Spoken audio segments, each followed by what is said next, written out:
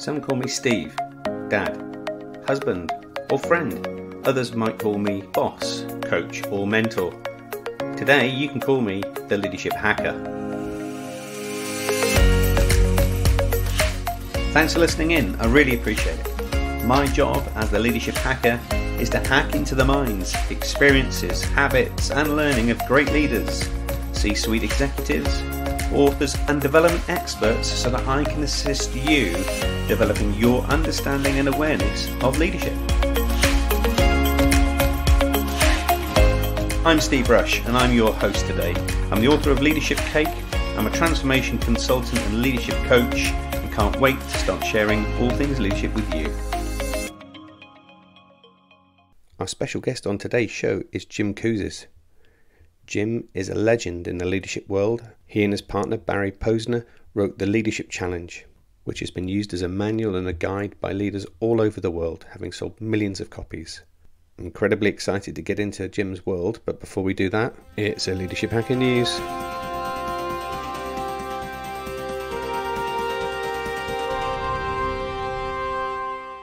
What is it that makes some teams and some project teams just absolutely rock and roll where others really flounder? Well, the principle of tribe lays at the heart of it. In the world that we're working in now, even in a remote environment, as often the case may be, your task is to find new ways as a leader to develop that sense of tribe to your team, no matter what they're working on, so that they stay with you and operate at their most effective. And doing this well will help you keep morale high, productivity at its best, and ensuring your teams stay with you. So where do people get that sense of tribal belonging? Well, a sense of tribal belonging usually comes from our four key sources: shared purpose, unique contribution, pride and gratitude. So let's dig into them.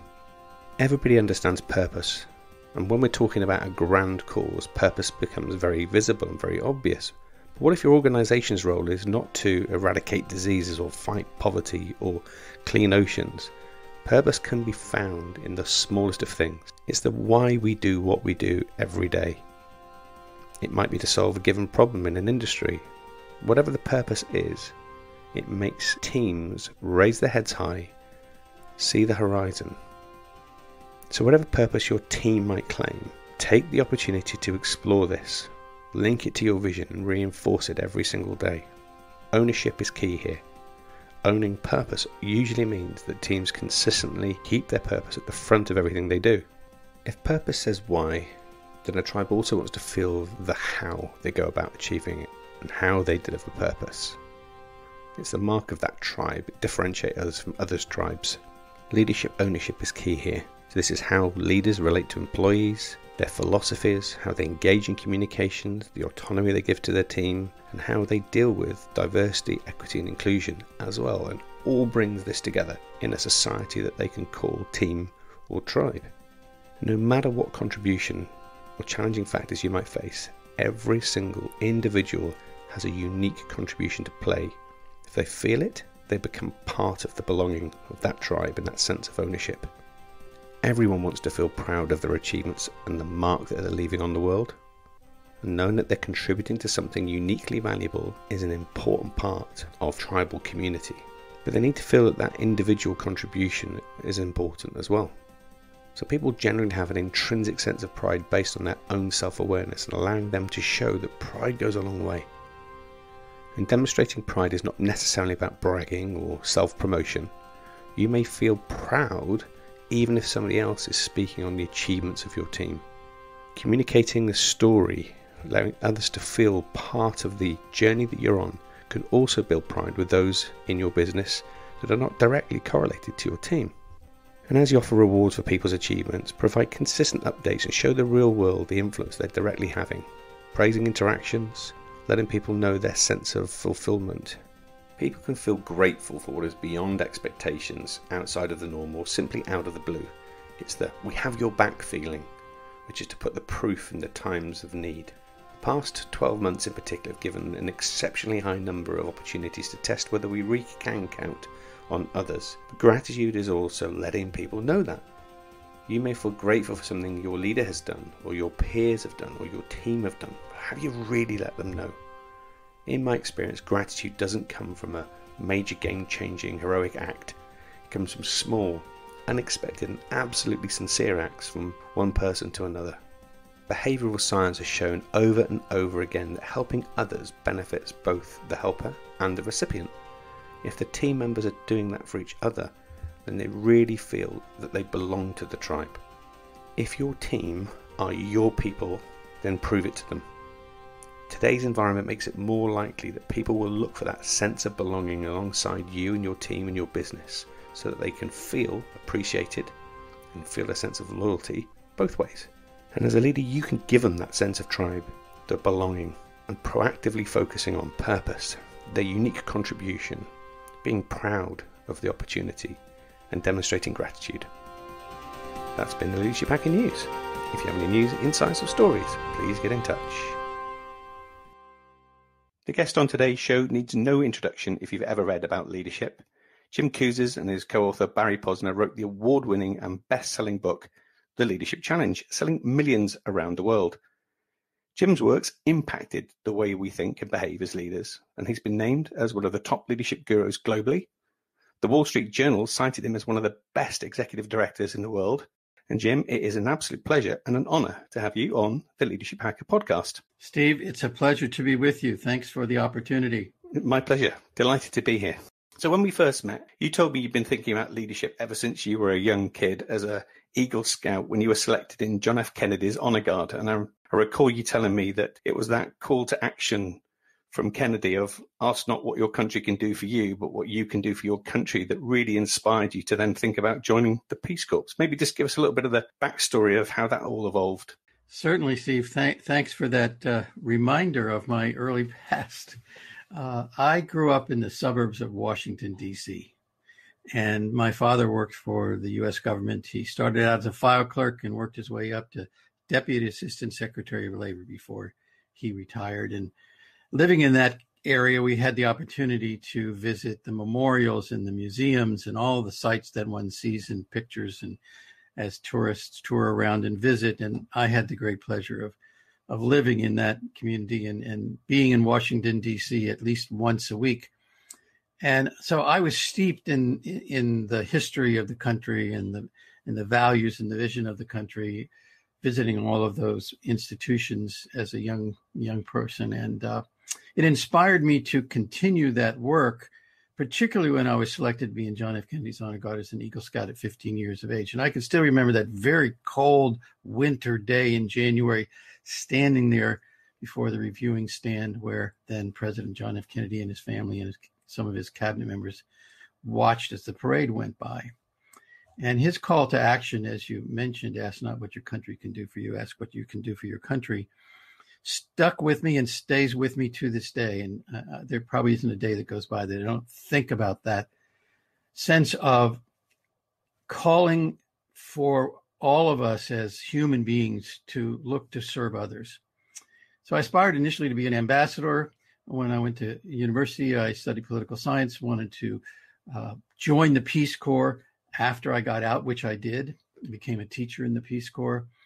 And as a teacher, it changed my career aspirations. I realized the impact that one individual could have on young people. And so I wanted to continue that work. When I came back to the U.S., I looked for a job in education. Because I didn't have a teaching credential, they wouldn't let me teach kids, but they would let me teach adults. So I got a job working in training and development, in human resource development, organization development, with a consulting firm that was working with the War on Poverty, another program of the Johnson administration, which was for young people wanting to become involved in community activities that would help people in the United States get out of poverty. And so I worked for this organization, training people who were in those organizations in communication skills, team building skills, leadership skills. And that was the turning point for me. That was back in 1969, 70. In 72, I was offered a job at San Jose State University to direct a grant project with mental health teams, helping to develop their sense of teamwork in mental health agencies in the 9 Bay Area counties around San Francisco. And in that process, met the dean of the business school at Santa Clara University, which was just down the road from San Jose State. And he asked me if I'd come direct the Executive Development Center at Santa Clara University, which I did. And while I was unpacking boxes at my office at Santa Clara University, I hear this knock on my door, and I turn around, and there's this very tall gentleman in the doorway, and he said, "You're in my office." Well, excuse me, I thought this was my office. The dean told me this was my office. Then he laughed, and he said, "It is your office. It used to be my office. I've moved to another building. But welcome to Santa Clara University. And if you want to meet some people, have some lunch at the faculty club, get a tour of the campus, please let me know, and I'd be glad to talk to you and walk you around and introduce you to folks." That was Barry Posner. And I took him up on his offer. And as we wandered around campus and talked about where I came from, my background, his background, our interests, we found that we had some common interests. At that time, it was around managerial values. And that led to a 39-year now collaboration. Yeah, it's amazing. There's not many relationships that last for 39 years. And therefore, something's got to be right about the chemistry. It is. We're very different personalities and very different people. And I think that's part of why it works. We're not trying, he's a very funny guy. He likes to crack people up almost, every minute there's a laugh when you're with Barry practically, which is great. I'm not that person. I'm more of the serious type, but I do enjoy his company. He enjoys mine. Our families have become close friends. They are our closest friends as a couple, he and his wife, Jackie, and my wife, Tay, and I. So it's been a wonderful, wonderful relationship. And your and Barry's rise to leadership greatness came about when you published the Leadership Challenge, and you'd done plenty of work before then, but this really kind of excelled you and Barry into the spotlight, if you like, into the global arena. And be really interested, how did that come about? Well, Barry and I worked together at Santa Clara University through the Executive Development Center, and I organized the programs, created the programs, recruited faculty to be part of those programs. And there was one seminar in particular that we did with Tom Peters. Tom Peters, the co-author of In Search of Excellence with Bob Waterman. This was back in the mid-'80s. Right. And Tom had just published that book, and we invited him to come to Santa Clara University. This was before his fees went through the roof and we couldn't afford him. But we invited him to come to the university and do a seminar. He was so popular, we invited him back. And this time we invited him back for a whole day event. And then a second day, Barry and I were going to do. Well, Barry and I had some common interest around managerial values and we called it managerial excellence at the time. And but we didn't have a book at the time, and we didn't have a theory necessarily. So as we were preparing for that, I recall very clearly it was around the time that countries were preparing for the Olympics, the Summer Olympics, which was a couple of years away. And I was hearing a program on personal best athletic achievements. So, when athletes have their personal best time or their personal best score, there were all people always talking about that in relation to the Olympics. And it just occurred to us, why don't we ask the same question about leadership? Tell us about a time when you were at your personal best as a leader. And we started doing that in preparation for that seminar that we're doing with Tom Peters. And we asked people to do that exercise prior to coming to the second day of the seminar. And then we broke them into small groups, and they talked about their personal best leadership experiences. And they posted them on newsprint sheets in the halls of Kenna Hall there at Santa Clara University. And as we walked down and reviewed, there's approximately 80 people attending, and they were broken into about 10 groups. We looked at all these flip charts, and they had very similar words and phrases on them. And that was the moment we realized, there's some common themes across individual stories of personal best leadership experiences. Right. And so Barry and I took those case studies that people wrote about their personal best leadership experiences and started to essentially sort all the behaviors into different piles, literally 3x5 cards on a big conference room table, Kenna Hall 107. And we sorted them into piles and eventually came up with a 5-factor model called the 5 Practices of Exemplary Leadership. And then we created a tool to research it, to validate the model. asking people to answer a series of questions, or essentially rate like a 360 assessment, to rate themselves and have other people rate them on these dimensions. So is that the birth of the leadership practices inventory? Yes, the leadership practices inventory was developed as a research tool initially, and later, after we had validated and done a number of analyses to simplify it, we were able to develop it as a 360 assessment people use in leadership development. And what were some of the patterns and the behaviors that you noticed that were reoccurring? Well, one of the things that we noticed, Steve, was that every single case involved some kind of challenge, adversity, difficulty. Imagine people now during the pandemic writing about some of their current experiences. It was that kind of a challenge that people wrote about, whether it was a turnaround, development of a new business, literally a natural disaster destroying a business and then reviving, coming back from that experience. We noticed that. And so we discovered that challenge is the opportunity for greatness, that people don't do their best when things are calm and steady and, normal times. We yearn for those normal times. It helps us relax a little bit. But interestingly enough, we don't necessarily do our best at leading when things are normal. Right. People need to challenge the process. So we came up with a practice called Challenge the Process. Another thing we noticed is that people mentioned how clear they were about their values and beliefs, what they stood for, and also clear about where they wanted to go. The outcomes were very clear to them, what they wanted to achieve. So we developed two other practices, Model the Way and Inspire a Shared Vision, from those observations. And then a number of people, I remember Bill Flanagan, who was one of the people we interviewed, and we said, Bill, tell us about your personal best. And he said, I can't. And I said, what do you mean you can't?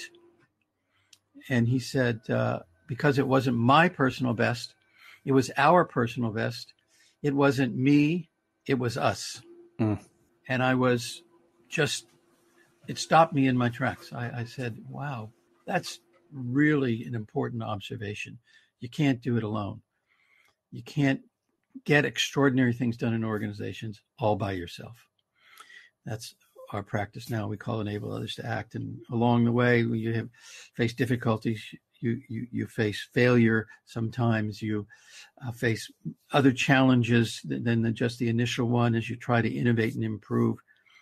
And so people need encouragement in order to continue down that path. So there's a lot of celebration, a lot of recognition of people's achievements, small as well as large, which we now call Encourage the Heart. So the practices emerged from that kind of an analysis of what people told us about those challenging situations that they were engaged in. Model, inspire, challenge, enable, and encourage. Love it. It's a really great framework, one that's also stood the test of time, because in having read the early leadership challenge and then the latest version, I just noticed the way that you shift the stories. So the framework stays the same, but you're able to tap into great other stories to illustrate the change in how we lead as well. That's a very important observation, Steve.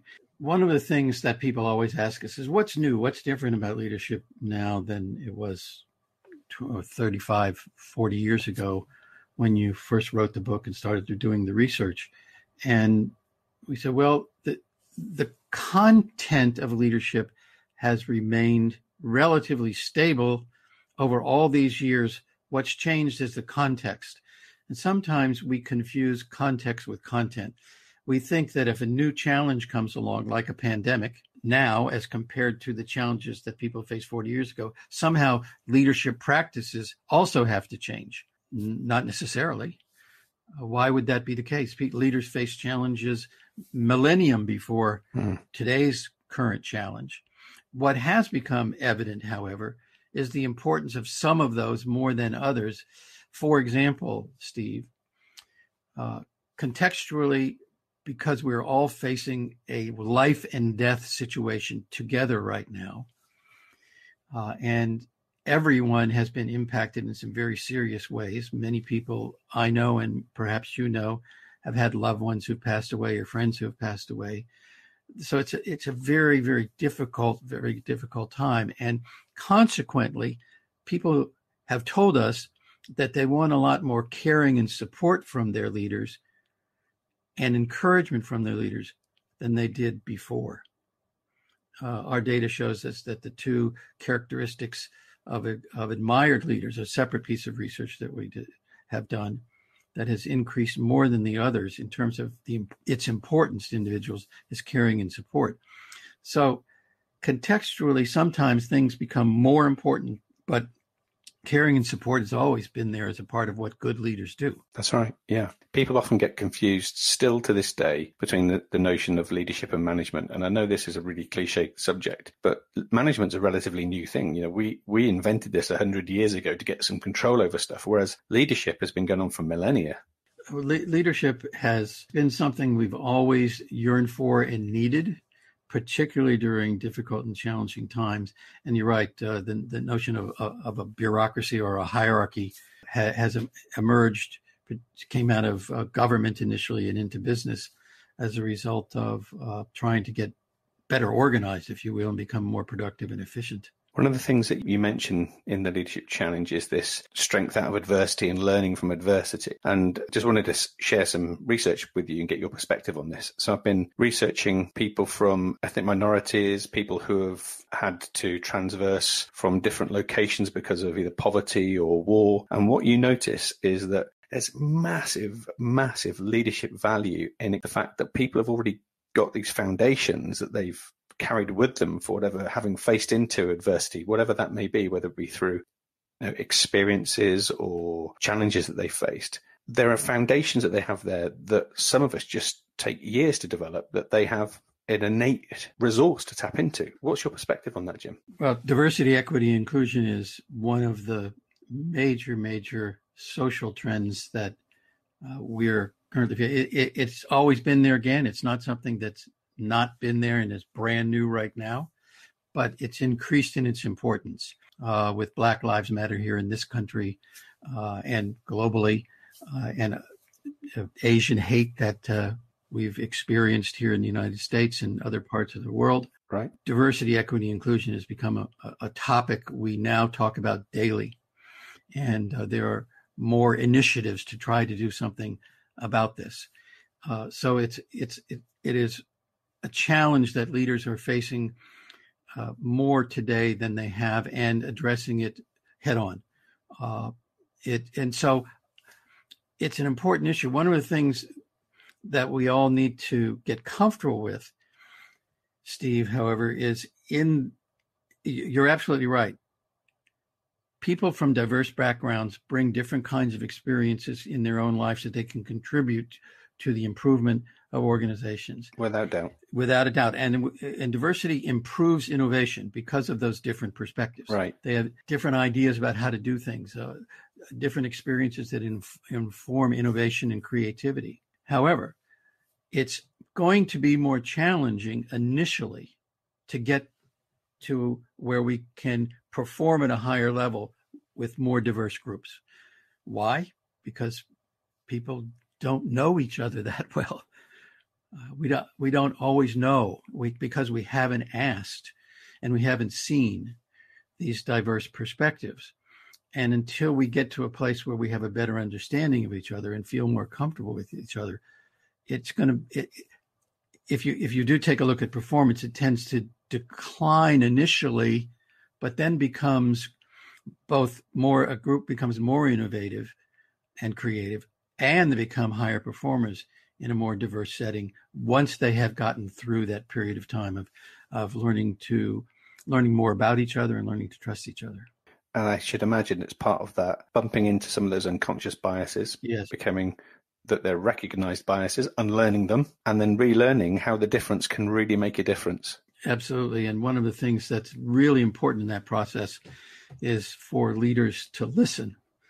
One of the things in our research and others is that the more deeply you listen and listen with empathy, the higher the performance as a leader. One of our colleagues, Rich Rellin at DDI, Development Dimensions International, did some research on this topic, and he reported that leaders who master listening and responding with empathy perform more than 40% higher than those who don't master listening and responding with empathy. That's a massive shift, isn't it? Massive. I mean, 40% is really tangible. Absolutely, yeah. Yeah. One of the other things that comes out in your work and research over the decades is how passionate you are about purpose and linking not just purpose to people's work, but to people's lives.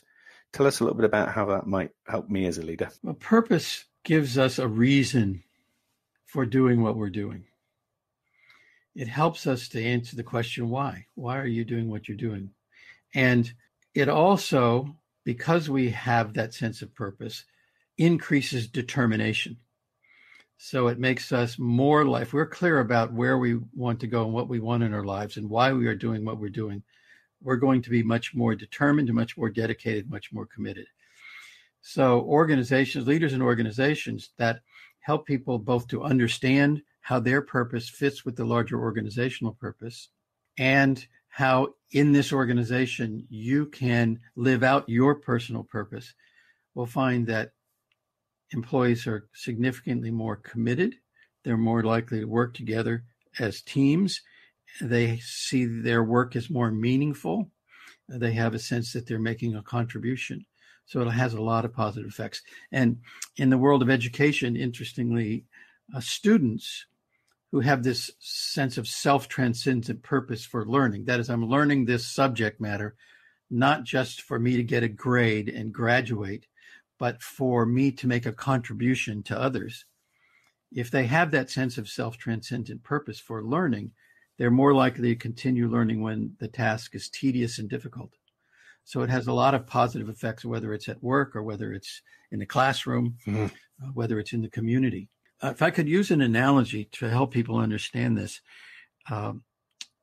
think about having to put a jigsaw puzzle together. Let's imagine we had a box of 1,000 pieces of it for a jigsaw puzzle. Right.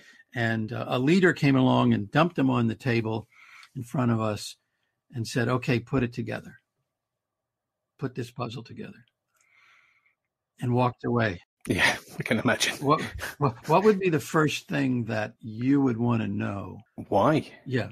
So why is this important? Mm-hmm. Anything else you'd like to know or see? What's the reason I'm going to do it? What am I going to see when it's done? What am I going to see when it's done? Show me the cover of the box top so that I can see the finished puzzle. Then I can have a better sense of what I'm trying to put together. What happens in organizations is people are given a piece of a puzzle. It's called a job.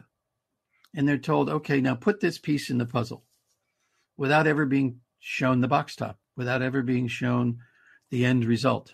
Consequently, it takes more time. One struggles, has more frustration, often gets into more conflict with other people because they don't know where they fit. If we would just simply show that box top to people when we give them a job or talk about their work, it would be more likely that they would be more involved, more committed, more dedicated, and also have a sense that they're making a contribution to the finished product, to the end result, to the destination the organization or the team is trying to go in. So I think understanding, for leaders to understand that it's our natural inclination to want to know where we fit in the overall big picture and where what we do fits in that overall big picture, leaders would be a lot more effective. Unfortunately, most communication in organization, only about, according to another colleague of ours, John Cotter, who's done research on communicating vision in an organization, did a study and found that only 0.58% of communication market share, if you will, inside an organization is about the vision of the organization. Wow. That's less than 1%. We figure it needs to be, for senior leaders, at least 25% of your time needs to be spent on communicating the larger vision of the organization and where we're headed, why we're doing what we're doing.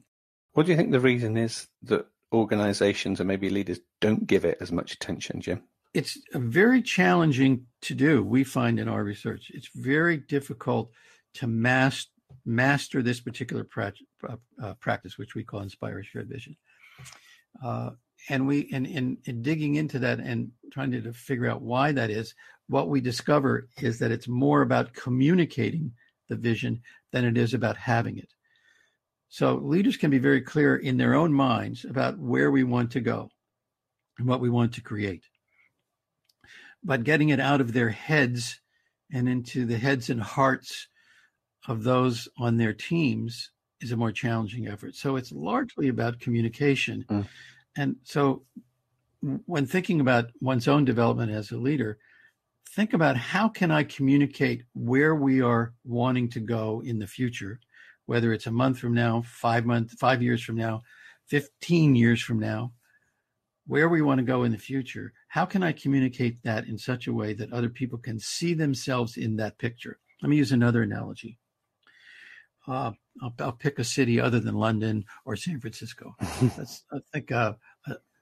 When I say Paris, France, what first comes to your mind? The Eiffel Tower. The Eiffel Tower. So that's a physical place, right? Yep. Did anything else come to mind when you think about Paris? Relaxing, coffee, streets, ambience. Yeah, exactly. Did you have pop into your mind the square kilometers or the population of the city of Paris? No, not really. No. Strangely enough, right? Those are numbers. Those are numbers that, and so leaders often, when they talk about vision, talk about numbers. They talk about financial outcomes. Yeah, that's right. They talk about quantities of things. They should be talking about the Eiffel Tower, and they should be talking about coffee and walking down the streets and enjoying the museums and the sights of the city and the smells and that baguette of bread or the croissant you have in the morning over that cappuccino or that espresso. That's the kind of things leaders need to get comfortable with talking about. It's not so much about the numbers. It's about the story that's not been told yet, right? Yeah, exactly. And what it will be like when we have attained our aspirations as an organization or as a team. That's a really great way of framing it. Thank you for that, Jim. I love that. You're welcome. So you wrote your latest book, Everyday People, Extraordinary Leadership, which I love, by the way. So this is how to make a difference regardless of your title, role, or authority. And for me, this just absolutely illustrates that leadership is everybody's job. Absolutely. One of the things that when we initially wrote our first edition, we were talking about managerial excellence, and that was what was in our heads. But what we quickly realized was that the stories that people were telling us were not just about being managers in organizations. They were often stories about climbing and being the first on a team to ascend a particular mountain peak, or what they did in their community, or what they did with as a coach of a team of young people. And it occurred to us that when people are talking about leadership, they often think just about organizational leadership, just about being a manager. But we didn't explore it as deeply as we did with this current book. And we just decided that we would write about people who may be managers in another walk of their life, but the stories that they were telling us about their personal best were only about experiences outside of having a title of manager, director, managing director inside an organization. Yeah. And what we also took our data, and we have about 5 million people in a database, and we just isolated those individuals who were identified as individual contributors. They didn't have direct reports, but they were project leaders on teams, or they were people who took initiative inside an organization and emerged as leaders. And we asked those people they worked with to give feedback to that individual contributor on the same 5 practices of exemplary leadership using the leadership practices inventory. And we found the identical pattern that we see with those who have managerial positions. And that is, the more frequently they, as peers, engaged other peers, the more frequently they used the 5 practices of exemplary leadership, more likely it was that they would be viewed as effective leaders. They would have teams which had higher team spirit. People would feel more committed to the organization. Turnover would be lower. A lot of those same measures which we would use with managers were also true for individual contributors who lead peers. I love that, because I've been talking about the fact that for me, and having my experiences in coaching and working with great leaders around the world, leadership isn't a job title, it's a behavior. But what you've done is quantify that with some real data. That's right. We feel exactly as you do. Leadership is a set of skills and abilities. It's a set of behaviors and actions. And people are more likely to follow, if you will, more likely to be engaged with leaders who more frequently demonstrate the kinds of practices that other people are, when they demonstrate those behaviors, are more likely to want to become engaged with that leader in an organization. One of the things, though, that we also discovered is peer leaders need to work a little bit harder than managers to get the same kind of engagement.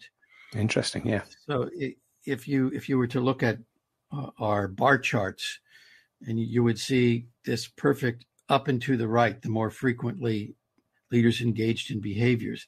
But if a manager can get, say, 51% of people to feel engaged when they do this at a 7 or an 8, it takes a peer leader a 9 and a 10 level of frequency to get to that same level. So you have to work a lot harder. Is that the assumed responsibility that comes with the manager label? I think, yeah, people assume, well, this person is a manager and they're my manager, and it's sort of the role that I'm in, the role that they're in. I'm supposed to be following this person. So you have the benefit of the position, whereas with peers, people kind of look and say, well, you're my peer. Who made you the leader of this project? Who made you the leader of this organization? So you just have to, it's just a little bit more energy, a little bit more effort into it than you might if you had the benefit of a title.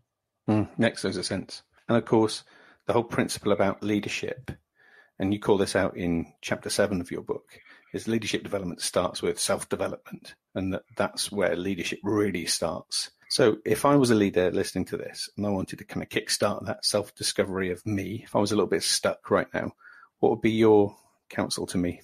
Well, the first thing I would recommend you do is to believe in yourself. Now, that may sound patently obvious, but one of the things we did find in our research is that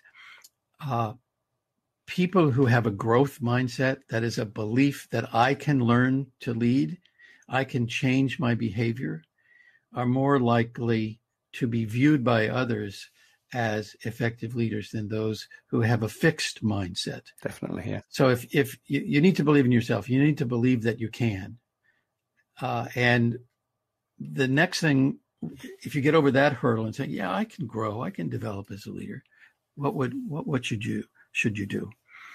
First, I would suggest that you write a credo memo, that you sit down and clarify for yourself what the values and beliefs are that should guide your actions and decisions.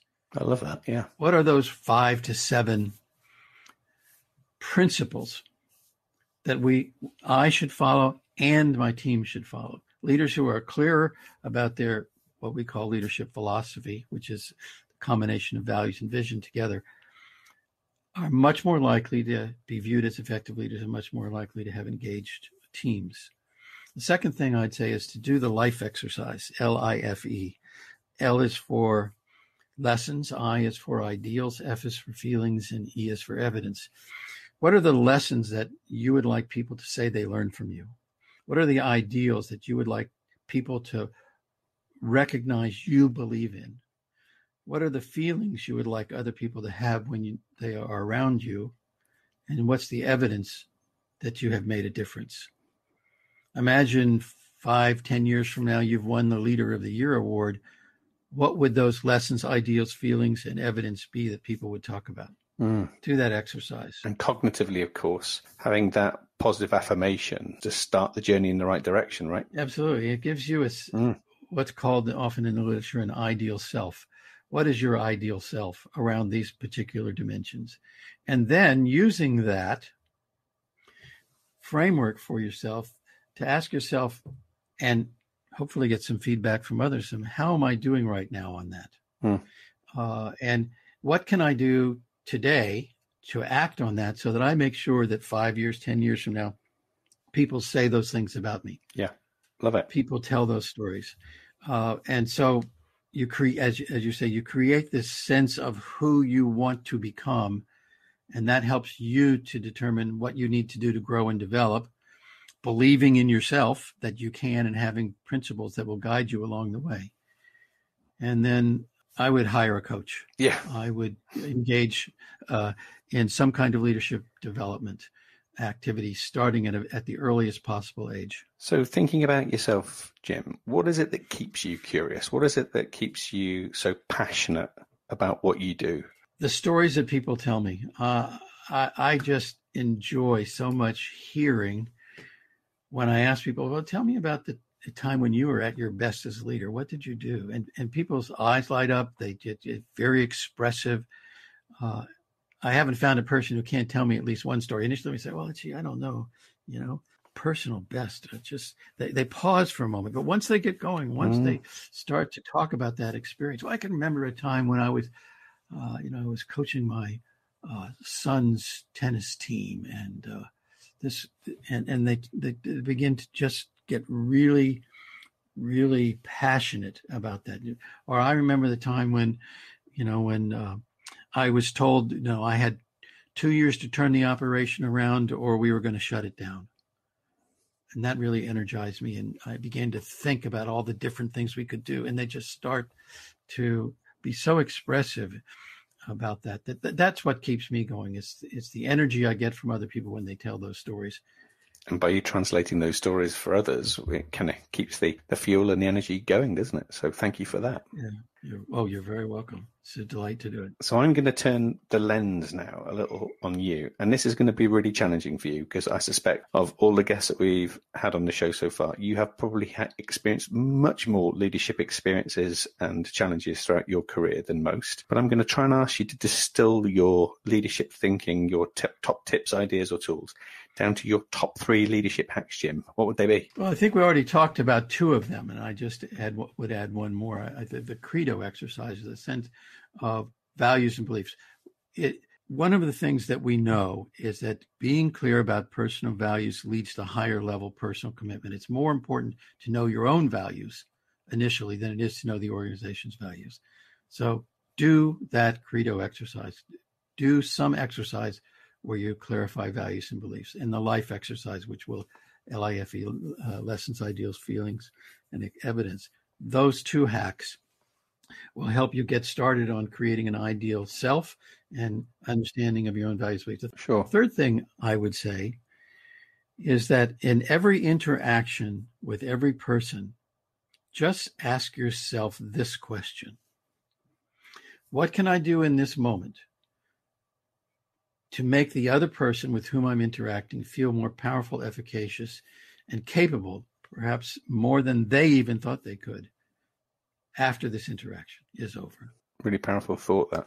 If we could all just stop, particularly as leaders, but just as human beings, and say, when I'm interacting with this individual, what can I do to help this person feel better about themselves, to help this person feel more successful, to feel that they're more capable and more powerful? If people walked away from any leader feeling that way, just imagine how much more they would feel engaged than if they walked away feeling, well, I just got put down by my boss or reprimanded or not listened to. Yeah, I love that. And very powerful as well in the process. Absolutely. So you come away feeling not only have you helped somebody, but in doing so, that feeling of gratitude is going to be a self-fulfilling energy boost for us all. Absolutely. The next part of the show plays straight back into, ironically, what we talked a little earlier about, which is that learning from adversity. We call it hack to attack. So this is where something in your life or work hasn't perhaps worked out as well, but you've actually used that as a real life experience that is now a fuel for your work. What would be your hack to attack, Jim? Early on in my career, this was probably in the first 2-3 years, the project I was working on, it was a grant project. It was coming to an end. It was in my dream job. I was just getting started. I was really beginning to find my passion for work, and the contract was coming to an end. So I knew I was going to be out of work. I was nervous. I was scared. I was newly married. I looked down the road a couple of months and there was no job opportunity, and I had bills to pay, and just uncertain about what was going to happen to me. And then my supervisor came and told me, he said, "I've recommended you for a job at San Jose State University." And I didn't even know where San Jose State University was at the time. I was living in Austin, Texas. So I had to look at a map and see where San Jose, California was. And my wife and I noticed it was about 50 miles south of San Francisco. And we said, "We'll take it." I said, "I'll take the job." And we packed up and moved. I didn't even have a contract to go, but I had some faith that this commitment that was made to me was going to be there when I arrived. To this day, I look back on that and other similar kinds of events, and I learned a very important lesson. Stuff happens. Yep. But if you've demonstrated some skill and you have a network of support, good stuff can result. Definitely so.